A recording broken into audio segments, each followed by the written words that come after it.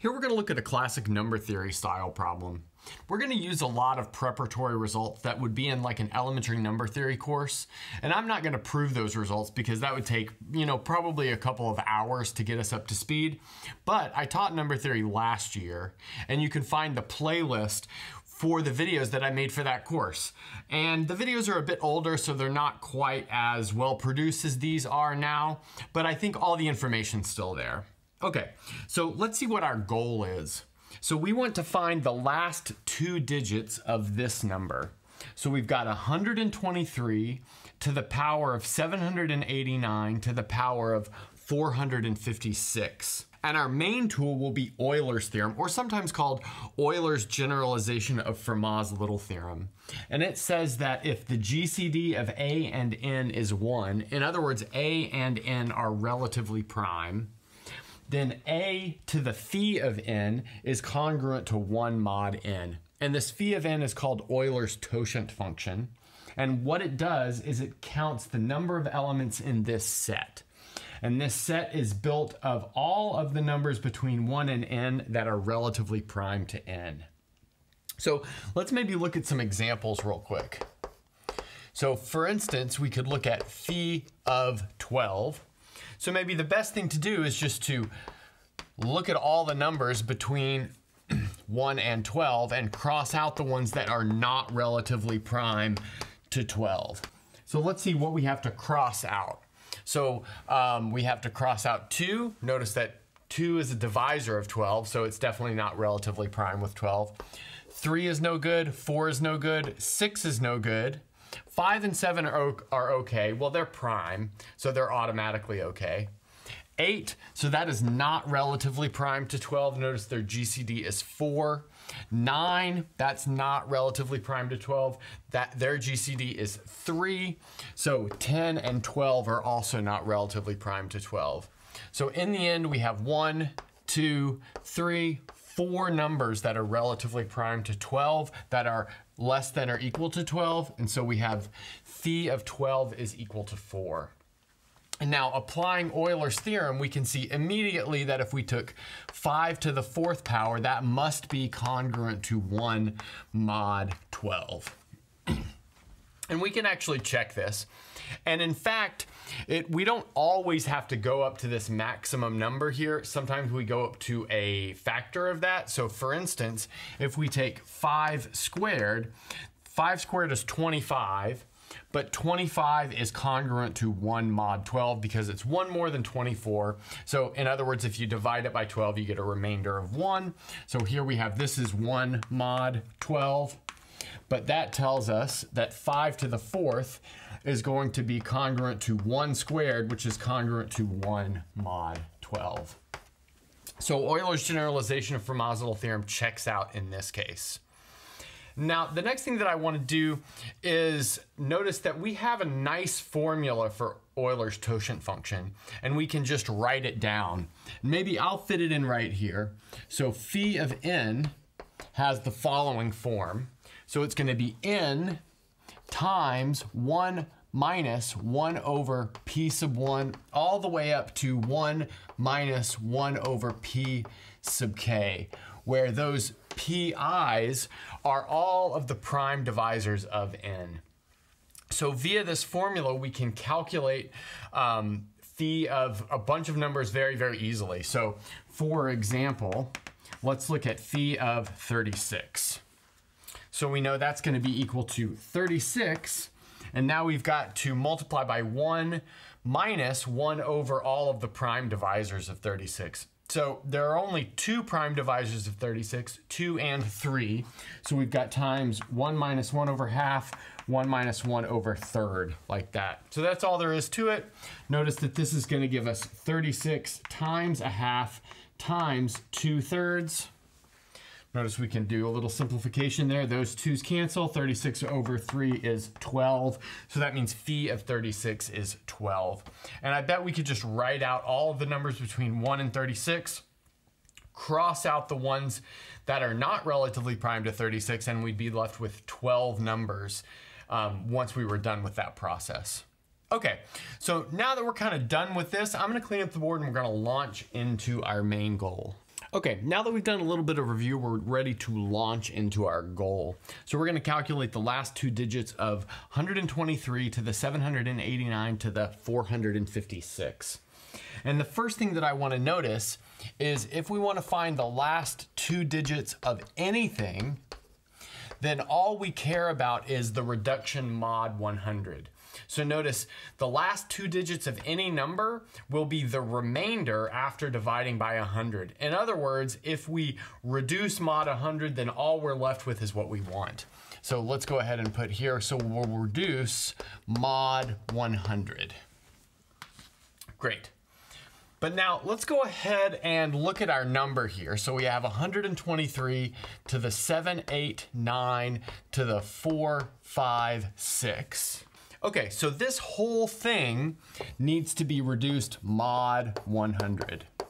So that may seem still like a tall order, but we can look at Euler's generalization to Fermat's little theorem and notice that the exponent is operating mod phi of n. So notice if we divide this exponent by phi of n and then keep the remainder is the only thing that's interesting happening in that exponent, because any multiple of phi of n just takes this number 123 down to 1. And so the takeaway here is that this exponent is happening mod the Euler phi function of 100. Good. But I might as well point out that the Euler phi function of 100 is 40. You know, maybe we can calculate that over here on the side.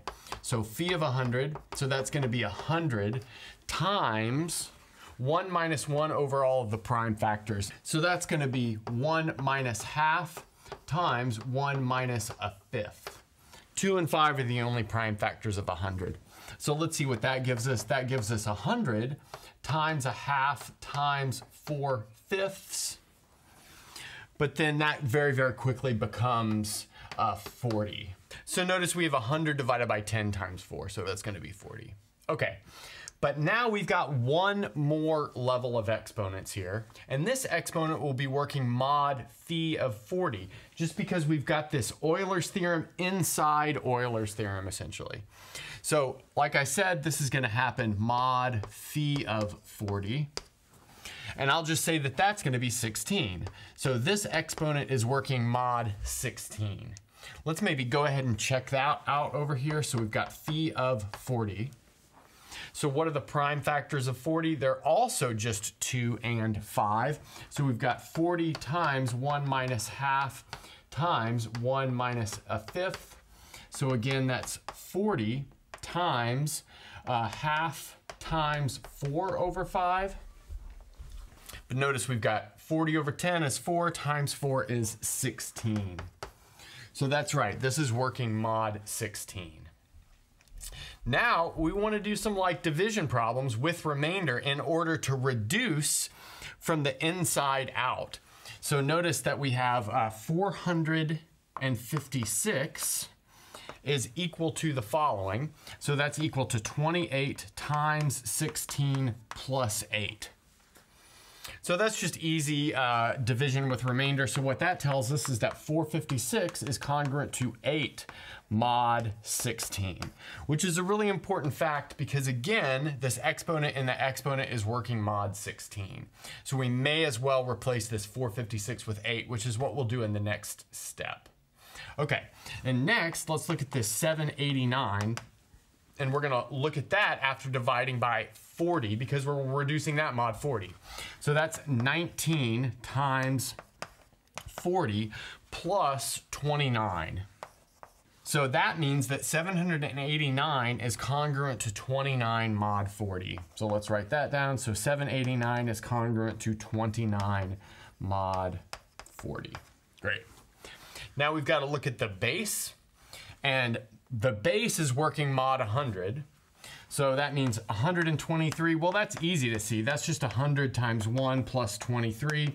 But that tells us that 123 is congruent to 23 mod 100. Good. Now we want to put all of this together. So we can reduce this one bit at a time. So this is going to be 23 And now we've got 789 goes to 29 to the 29. And then we've got 456 becomes 8. Okay, good.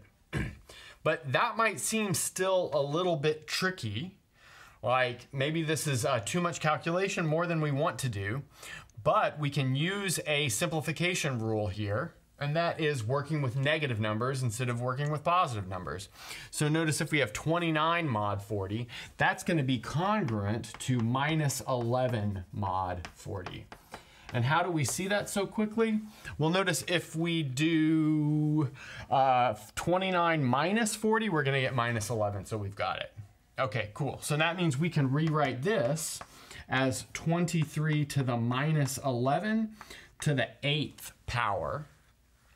But then maybe we'll split this 8 up into 4 times 2.